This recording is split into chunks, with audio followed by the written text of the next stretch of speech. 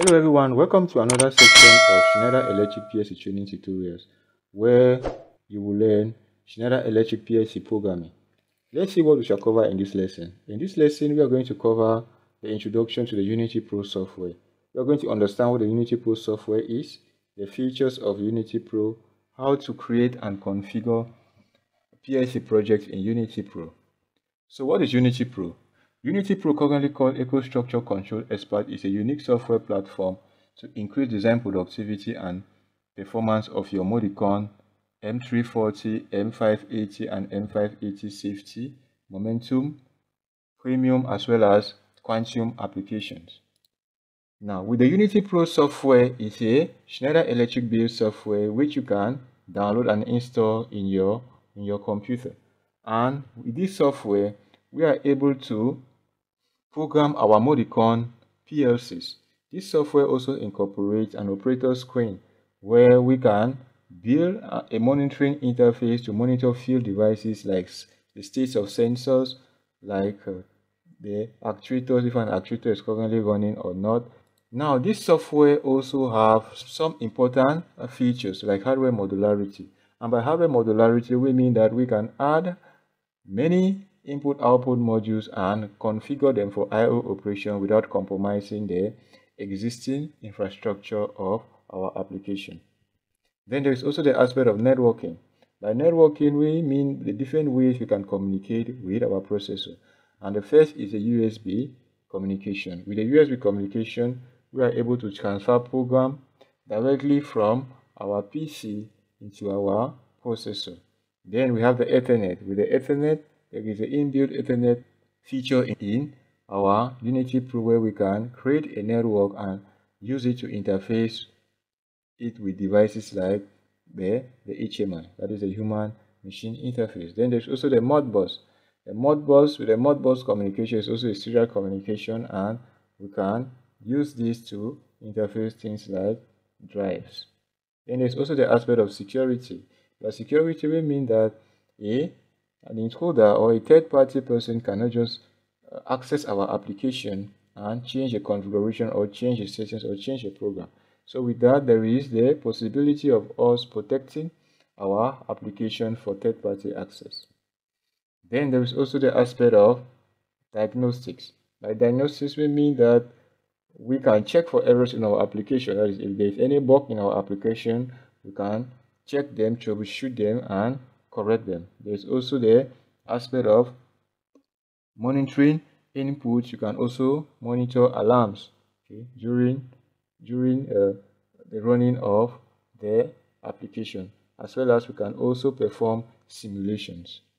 So let's see the presentation of the user interface of Unity Pro. The user interface consists of several configurable windows and toolbars.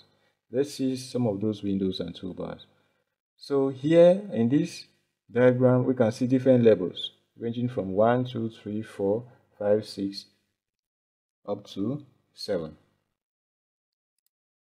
The first level is the menu bar, and with the menu bar we have the file menu, the edit menu, the view menu, where we can access different settings of the software and change them to our needs. Next, we have the toolbar. In the toolbar is where we have all our controls, our instructions, where we pick all our instructions to build our PLC logic. Then there is the editor window, which is the window that we use for programming. So in the window, that is where we place our different instructions and build our algorithm. Then there is the register tab, which is for direct access. So here we can access different windows that we have already opened. So here you just operate like an Excel workbook. Then there is the information window. In the information window, we can see different information about errors which have occurred, the signal tracking, as well as imported functions. We can also see some warning signals that can guide us when we are building our application. Then there is the status bar. The status bar displays information about the current project on the PC, as well as about the PLC, and also about the software status, like things like build option. If we have not yet built a project, it will tell us that we have to build a project. We have to analyze the project. We can also see if the project is running or if the project is in the stop mode. Let's see how we can transfer this latching circuit into our PLC. That is how we can convert it to a PLC ladder logic and transfer it into our software. We have already explained the working principle of this circuit in our previous tutorials, in the earlier series of the tutorial. So you can head over there to get the working principle of this circuit. But notwithstanding, this is a operation of the circuit. That is, KM1 is activated. This output is activated when the switch S1 is pushed. And because the latching circuit utilizes a state of KM1, KM1 remains active. So it utilizes the state of this switch KM1.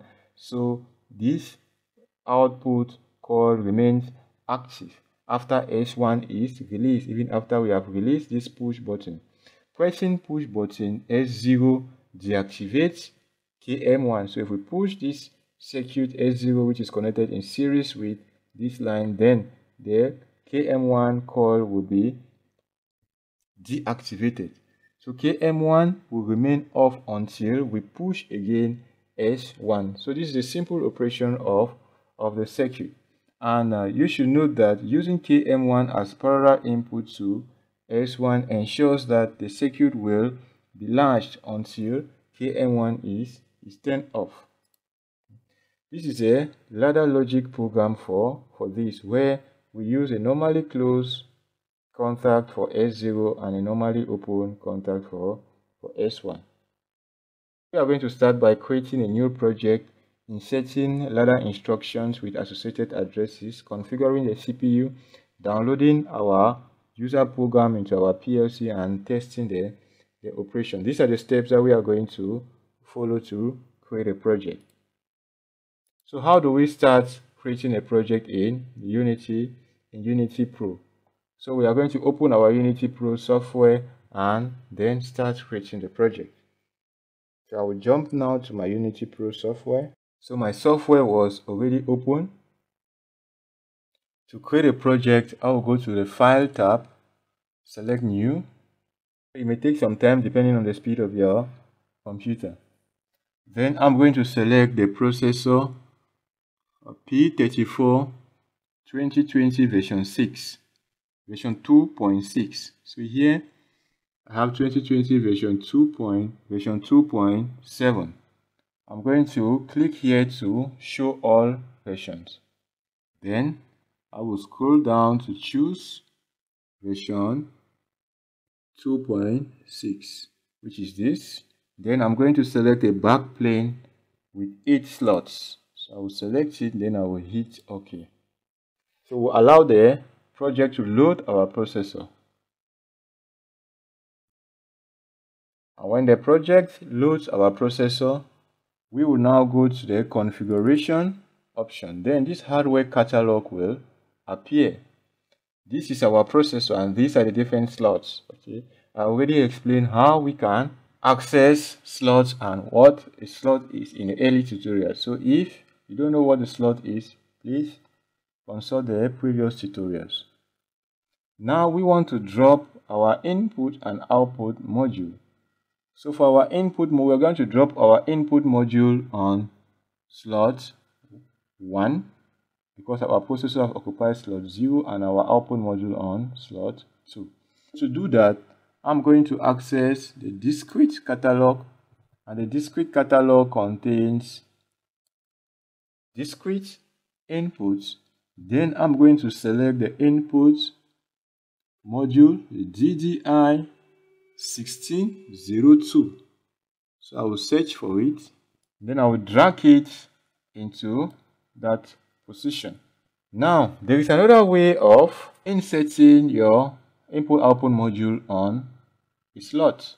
So this is one way. When you open it for the first time, this hardware catalog will open. Suppose that it was not there. Okay, so I'll just close this window. Suppose that it was not there. I can still access it. I can still access it by double clicking on the slot location. Then I'll go to discrete. This time around, I want to select my output module, and my output module is DRA 1605. Then I will just double click on it, then it's going to fit on that slot. Next, we will now build and analyze our project. And to do that, we will go to the build menu and click on analyze. That will analyze our project.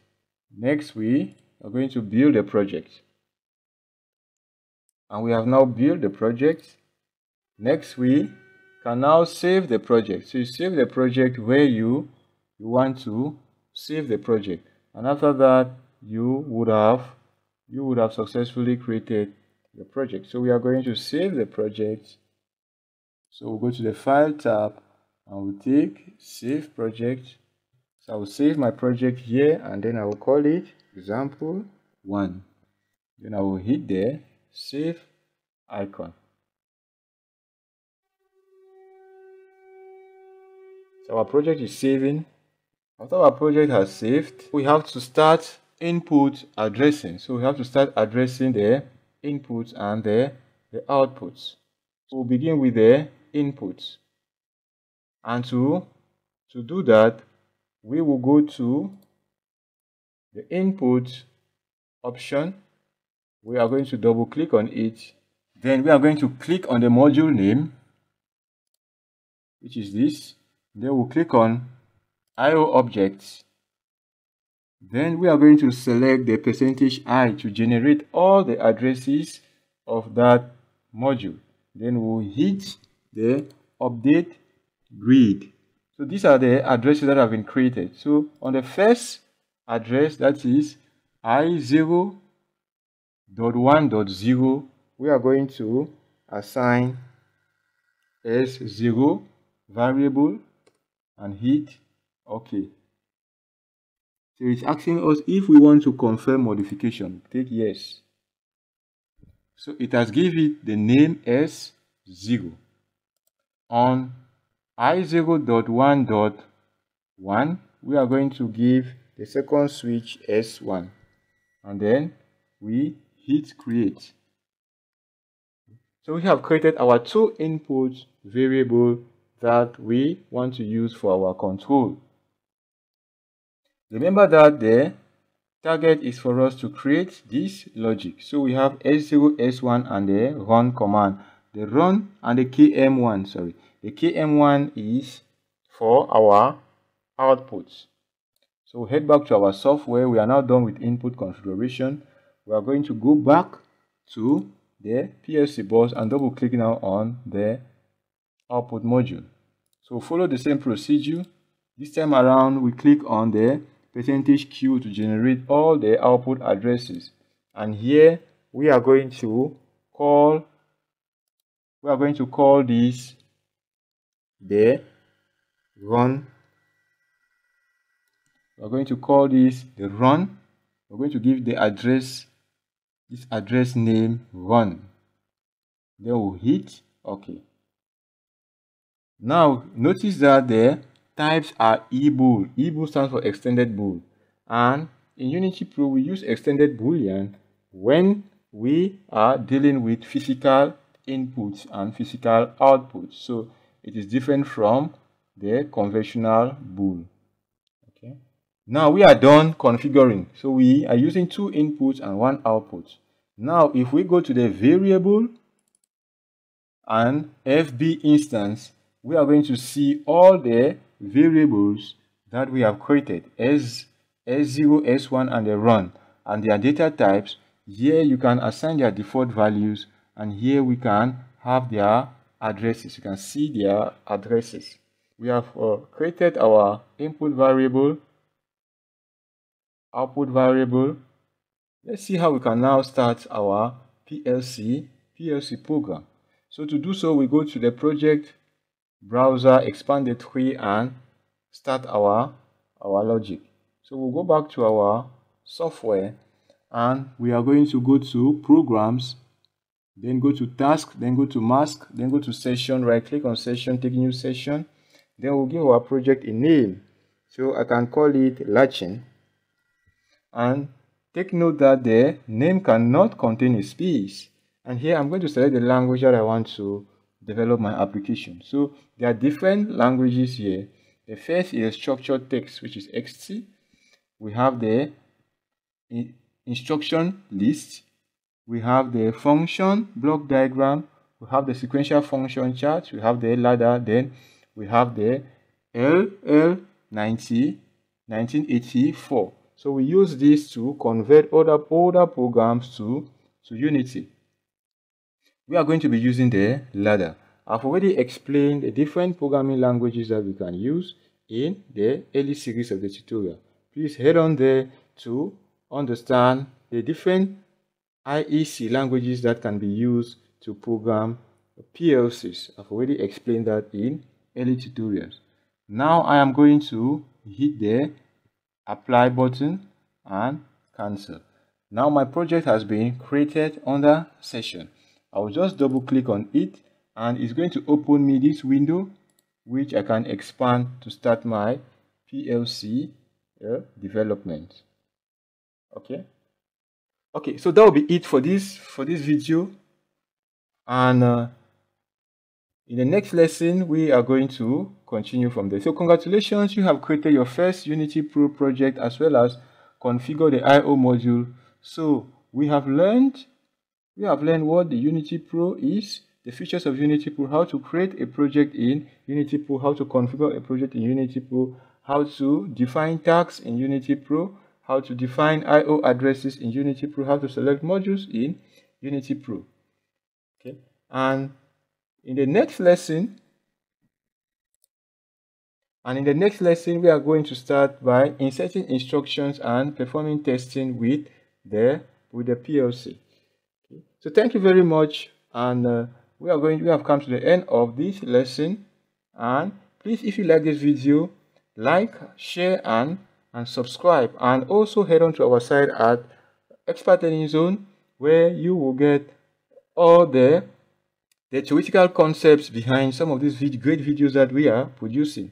And if you think that there is anything that needs to be improved on this video, please share it with me in the comment section. Okay, thank you very much, and see you in the next video.